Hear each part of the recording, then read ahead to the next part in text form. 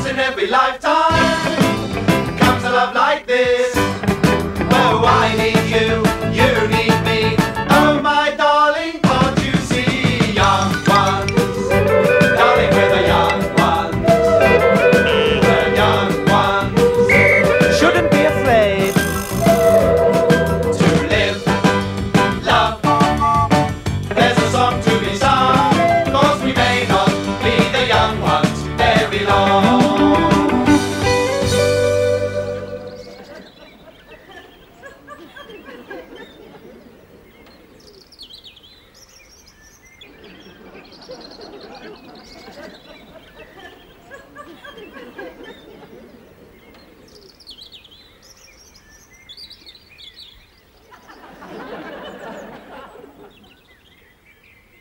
Huh? Right, I'll see you, Jimmy. Well, I got the 7 of spades, you rat. My mouth.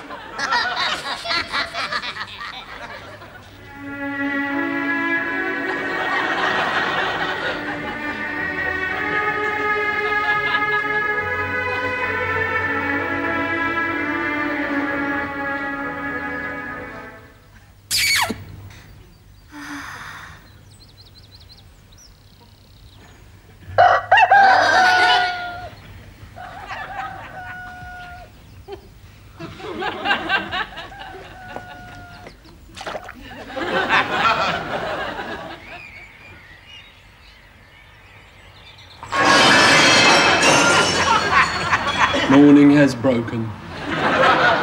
She loves me. She loves me lots. She loves me. She loves me lots. Well, She loves me. I've finished the new car competition. I'm going to win a Ford Tipex any minute. It's quite easy, really. All you've got to do is match up 6 pictures of famous noses with 6 pictures of famous bogies. Thought that'd shock you. Well, it's not true, because then you've got to say in 10 words what cornflakes mean to you. So I put cornflakes, cornflakes, cornflakes, cornflakes, cornflakes, cornflakes, cornflakes, cornflakes, cornflakes. Pathetic. You never win, Vivian. Why not? There's only 9 words. Cornflakes. Anyway, you'll still never win, because nothing interesting ever happens to us. Stop being so boring, Rick. Oh, that's nice, isn't it? That's very nice. Coming from someone as boring as you. Look, can you two guys stop hassling each other? I'm getting really bored with it, all right? Oh, dear me! Poor old Neil's getting bored. The most boring person in the whole world's finally getting a taste of his own medicine. Listen, I think we're overdoing the boredom motif in this conversation.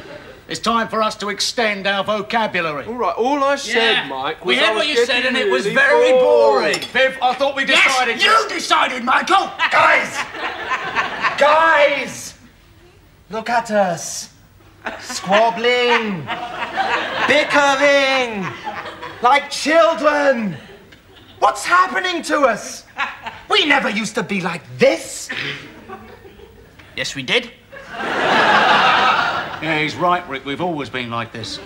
Well, yes, I know, but that's just exactly my point. Nothing ever changes. Nothing ever happens to us. Monopoly? Yes. Ha, Mike! Landed on the Old Kent Road. That's mine. Rent. Come on, pay up now. All Instantly. right, all right. I think the Mike Exchequer can handle a debt of £4. Hey, wouldn't it be amazing if all this money was real? That is the single most predictable and boring thing that anybody could ever say whilst playing Monopoly. What about Vivian? I could say Vivian, couldn't I? That'd be pretty boring. You have 1 second prize in a beauty contest. Smash Rick over the head with the bank. It did not say that, Michael! Vivian is cheating! Mike. No, he's right, Rick. That's exactly what it says. In biro, Mike, in biro, over the top of the print.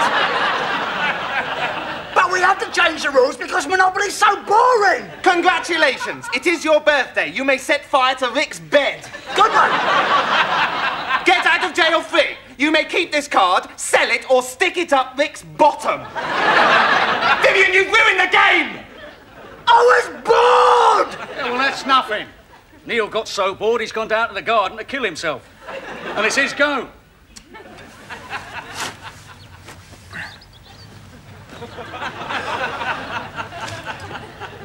You're a spade. I always call him that.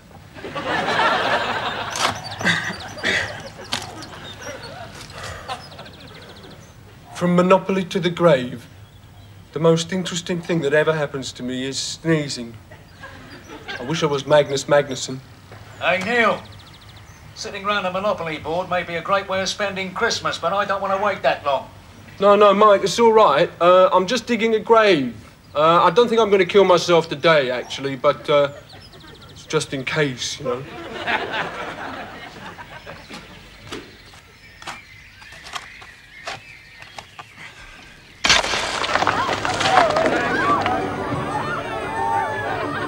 You know, living in a world where nothing boring ever happens can be a real piss-up.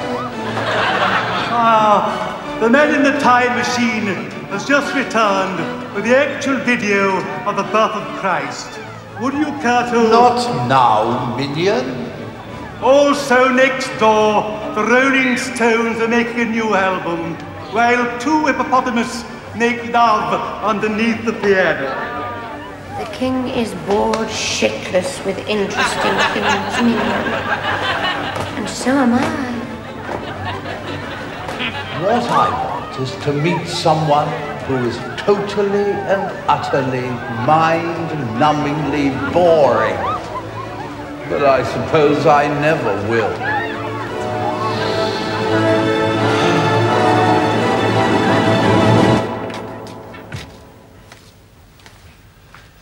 I suppose it's because I'm so mind-numbingly boring that I never get to meet any interesting people.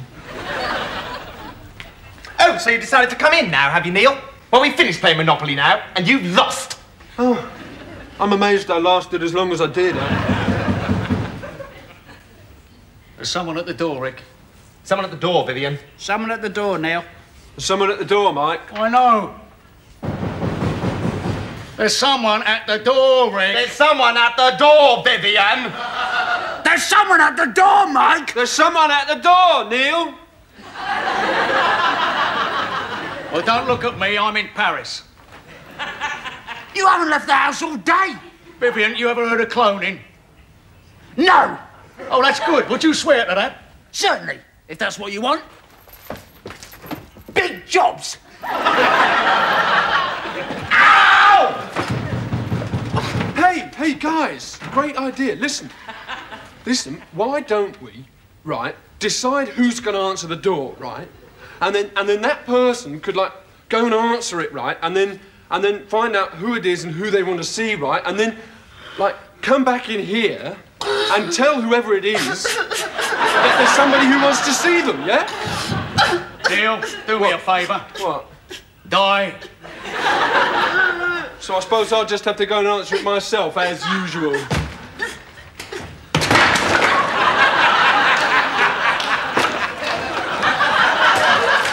All right, somebody call a taxi. Billy Bolofsky. Yeah, so who needs pleasure? Hello, Billy. How are the trees? Who called a taxi?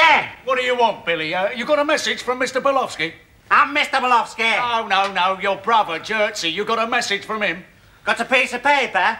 Whoever called the taxi, they can have the message. All right. I called a taxi. Okie dokie, Skip. Where do you want to go? I don't want to go anywhere. Well, what the bloody hell do you call a taxi for then? I had to come all the way from Brazil for this, you know. They'll stop it at me wages. You know how much a taxi driver is? I can't even afford to buy new shoelaces. Well, it's a good job you're not a taxi driver then, isn't it? It's a good job I'm wearing Wellingtons. Look, just give us the note. I'm thirsty. It's in the cupboard.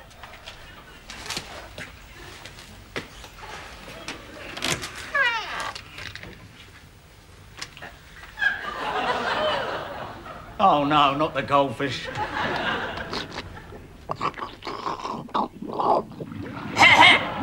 Don't worry, goldfish everywhere. I'm in fact a stunt goldfish. In fact, by the time this program comes out, I shall be doing the new James Bond film. So, there's no need to write in. Sure, they never read the letters anyway.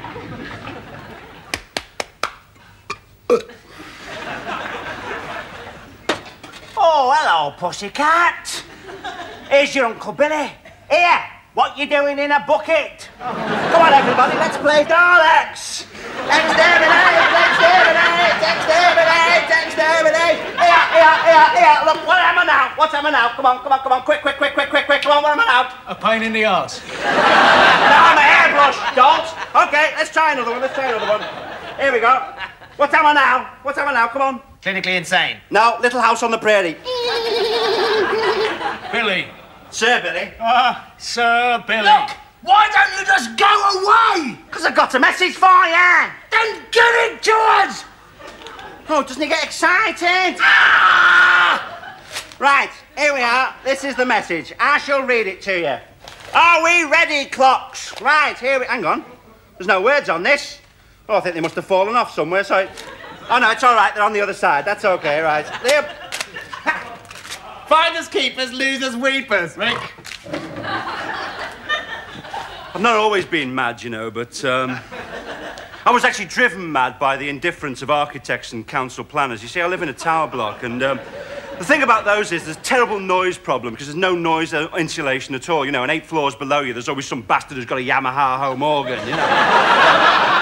You're just about to go to sleep and you hear this.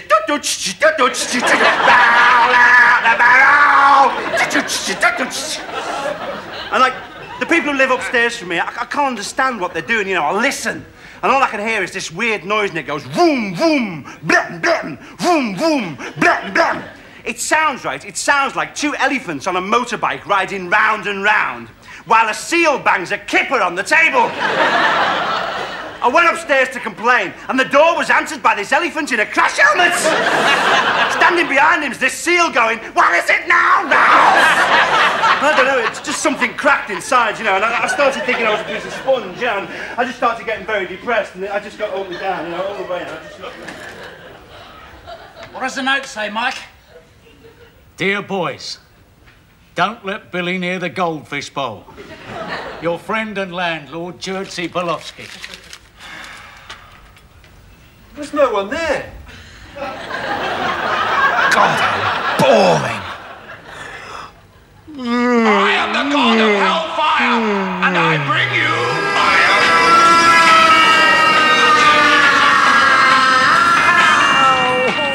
fire. Would Mr. Saunders like some cake? Oh, yes, please. There we are, then. Oh. That looks nice, doesn't it? Yes, thank you. Anything wrong? Well, I can't reach it. It can't reach it. No problem. Oh, look, it's spilt some. Oh, dear. Who's a naughty boy, then? We'll have to get that cleaned up, won't we? Here, all go. Yes, Footmer. Foot'em! Pass me that can of lager, would you? Soon have it looking like a new pin. Oh, yeah. Yeah. Brillo bad. Oh, no, please. Oh, no. Let's give it some Barry Manilow. It really gets off on Barry. Orgo, any news of your promotion? Oh, yeah, I've only got another 10 souls to collect and I'm eligible for a nice cushy job in admin. Mind you, it's taken me 5 millennia to get this far, because no one ever summons you up to earth with a name like Orgo. I mean, people don't say Orgo by accident, do they? Oh, is it not loud enough for you? Well, at least you're in with a chance. I mean, someone might say, shall we go to the theatre or go to the cinema? Or they might say, shall we go shopping or go... But no one ever says my name. No one ever says Foot'em. Why couldn't I be called William? I don't know. Here, look at this. Bloody hell! Bloody hell. No room for me on the sofa as usual. I have to sit on the rickety chair. Oh, goody gumdrops. Just in time to watch Oh Crikey on ITV. Oh, Rick, we were watching Bastard Squad. Oh, were you? Oh, well, get up out of the sofa and go and turn it over if you want. I don't mind. Oh, no, I've hurt my back. Oh, what a shame. Oh, no, that would be the vicar. Oh, answer the door, darling. Why can't you? I have my apron on. I'll go to the kitchen and take it off while you answer the door. Right here. No! I'm trying to fall down the doctor in the sitting room. Lucky the vicar didn't see.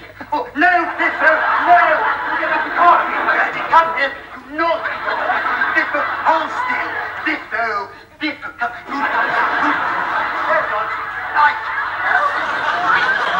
I can explain. Right. Fooled you! Thought you'd been really clever, didn't you? But you fell right into my trap. Now you can sit on the rickety chair. Oh, yeah! Oh, yeah! No, I think I'll just sit here on the floor, if that's all right with you lot, then. All right, Mike, not in your way or anything, am I? This is my favourite programme. It'll just be typical if it was interrupted by a news flash about a siege or something like that.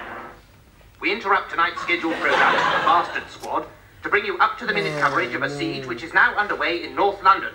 We join BBC's reporter Dan Prick on the spot. A man believed to be a lunatic foreign terrorist, one of those greaseball raving Reds who seem to crop up everywhere since we stopped running the world, is now taking refuge in an insanitary slum dwelling in North London, the sort of place where you normally get squatters anyway. A police and army siege is now underway. Oh, Christ. Boring. Look, now we get a shot of a street for the next 4 hours. Nothing ever happens in these things. Well, if it does happen, we don't get to see it. Yes, it looks as though something's happening now. The police and the army are moving in. Right on. Rule Britannia. Tiny figure in the middle distance jumps over a gate. Rule Britannia. They're dubbing that sound on. That's never real. Doesn't that look like your car, Bill? Nah, mine's a yellow Ford Anglia with flames up the side. Well, that's a yellow Ford Anglia with flames up the side. Yeah, but it's not mine, is it? God, that was a loud one. Look, is anybody watching this? Well, that looks like it. We're sorry not to bring you the Bastard Squad, but at least we got the mad coon with the gun, eh?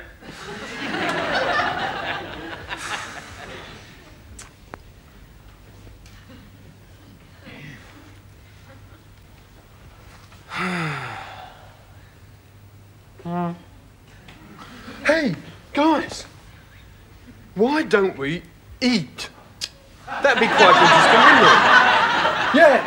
Yes, eat.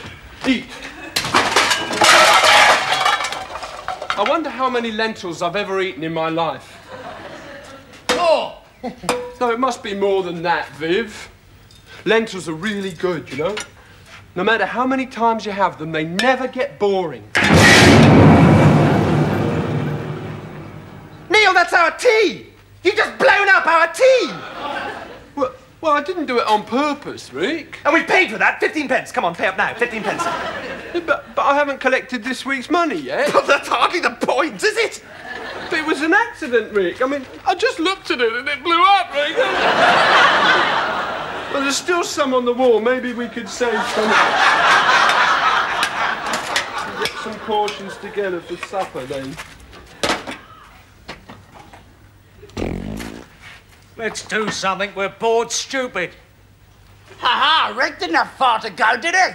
I just knew you were going to say that. That's a complete lie, you puff. I knew you were going to say that, too. You didn't know I was going to do that, did you? All right, maybe you know I didn't know that. No. We're bored stupid and now we got nothing to eat. I think the time has come for us to go down to the pub. Darling Carrot, could you ever laugh a cripple? No, I don't think so.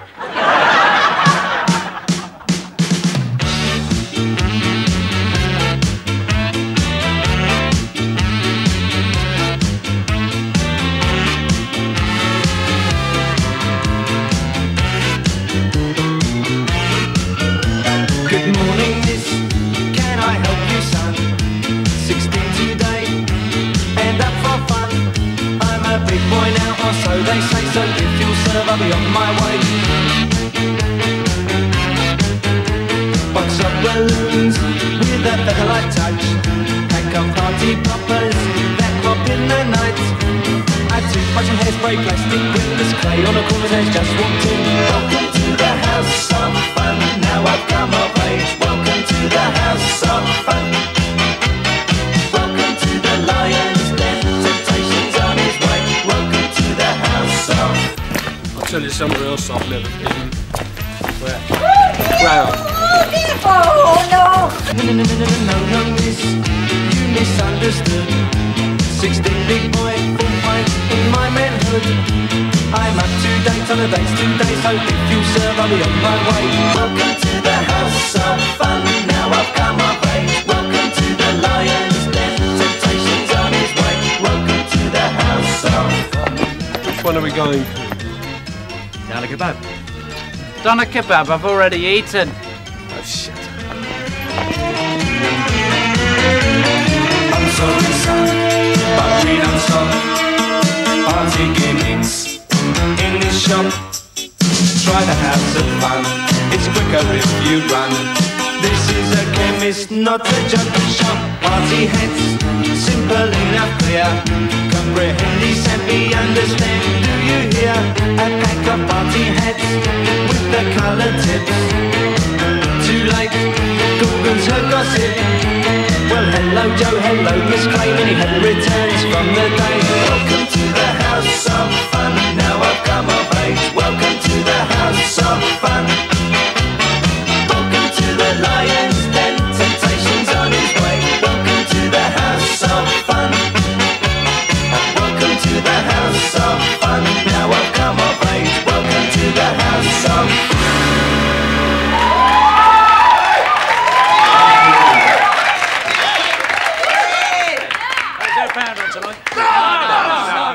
No. Why not? Electricity. Everyone's on strike. Never trust the heavy. Do any of you lot know Summer Holiday by Cliff Richard? Yeah. You hum it, I'll smash your face in. I'll go sit over there. It's all right. Come on. It's madness, isn't it? It's an embarrassment.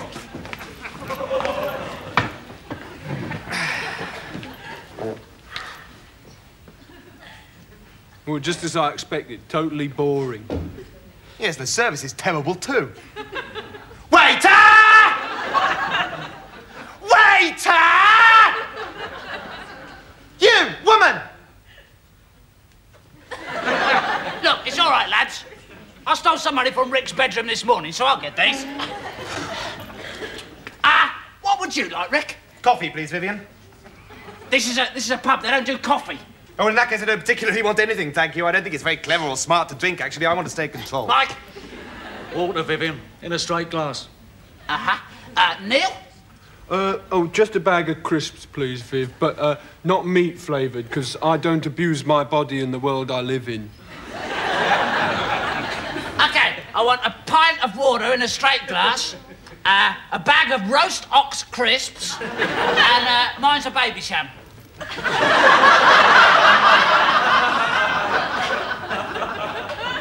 Hello, Vivian. Oh, hello, Mum. Fancy seeing you here. I didn't know you lived in London. Yeah. How's Dad? Oh, honestly, Vivian, I do wish you wouldn't ask me that. You know I've absolutely no idea who he is. Well, Vivian, you never told us your mother was a bartender. Well, she was a shoplifter when I knew her. She doesn't look strong enough. Hey? To lift shots. That'll be £28.50, Vivian. I've only got a fiver. I'll have the ring and the watch.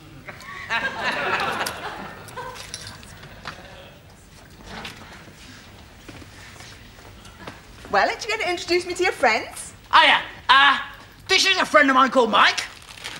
This is a friend of mine called Neil. Hello. And that's a complete bastard I know called Rick. He's just joshing Mrs. Vivian. We're actually terrific friends. Ooh, he is a bastard, isn't he? Tell me, Mrs. Vivian, why did you give him a girl's name? Now, dear, why don't you come over here and tell me what you've been doing for the last 10 years? OK, Mum. Not you. Zip-face. Him. Him.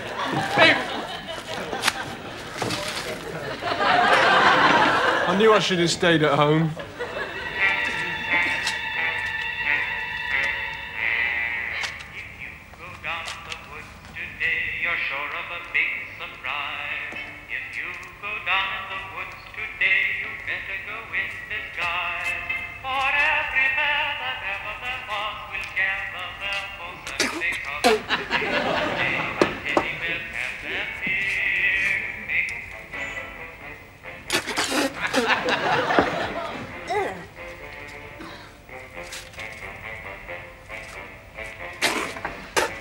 Bloody hippie food. Are you coming, Mike, or are you still talking to the old bag about your herpes? Excuse me, Mrs. Vivian. But it's perfectly simple, Neil. It's because you're conservative. Well, I think pubs are And it's a bourgeois. play. Right then, Mike. All right, let's go. Of course, you see, I look at life like this.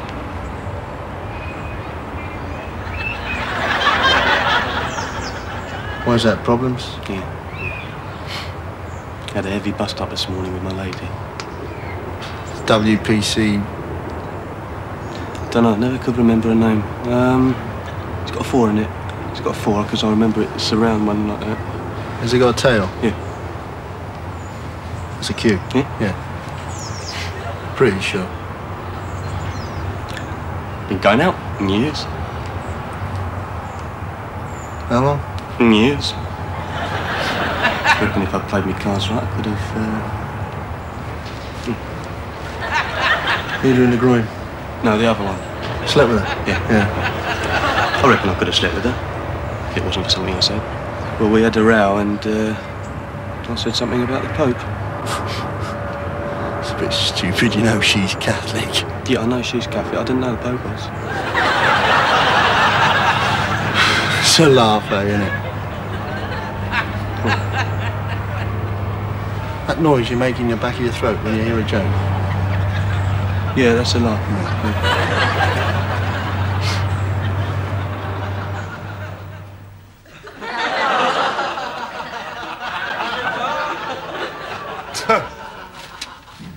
Do you know what? There are now more tin cans than there are people. Neil, do you want to see my new trick? Mike, do you want to see my new trick? No, I'm busy with the paper. Rick! No, I don't, Vivian. I've got something more important to think about, actually. Yay! Look! Watch my trick, you bastards, or I'll kill you! Yay! Brilliant, eh? Oh, dear. Wrong finger.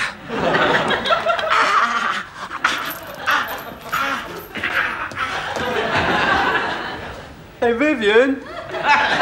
Vivian, I think you cut off one of your fingers. Hey, listen to this. Under the new ruling, all a student needs to qualify for an increased grant is a numcal pukajul futumuch from the local authority. What was that, Rick? A numcal pukajul futumch. Don't you read The Guardian, Neil? What's a futumch? Now I've got 3 minutes. It doesn't seem to make any sense. Neil, have you just farted? No, I don't think so, Rick, no. Well, there's a horrible farty smell in here, and it's definitely not from my bottom. Well, I'm going to the drawing room. This is worse than Cattle's business.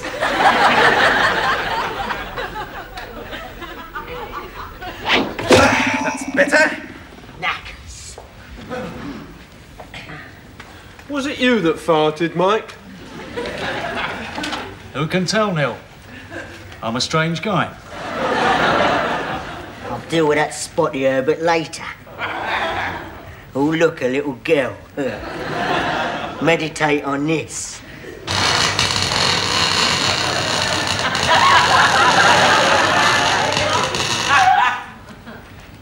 Hey, I just had a great idea.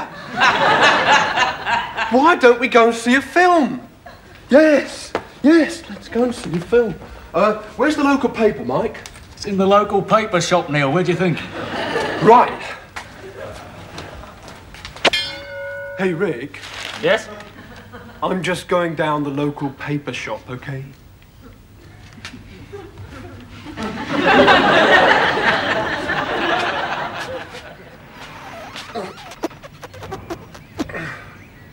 That's funny, I don't remember ramming a skewer into my head.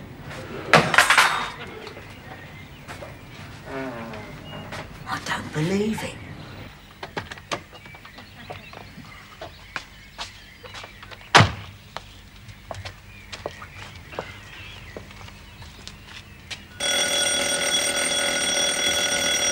Ho, ho, ho.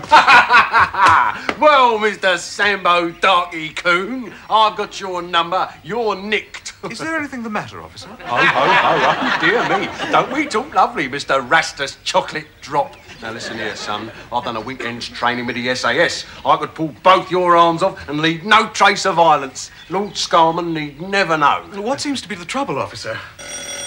That's white man's electricity all burning, ringing that bell. There. I've got your number, so hold out your head. Officer, I represent Kellogg's Cornflakes car competition. Oh. Sorry, John. I thought you was a nigger. Sorry, sir. Carry on. Hey, guess what, kid? You've won a new Ford Tipex. Come in, Fatunch. Your time is up. I think you got the wrong house. What a piece of luck.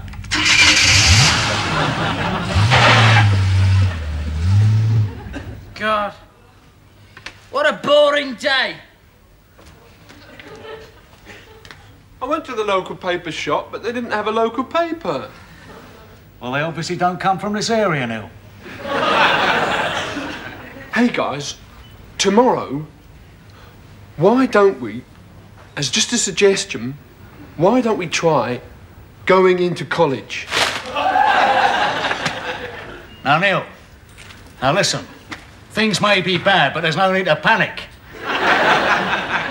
No. I'm just going to treat this problem like my mattress and sleep on it. Good night.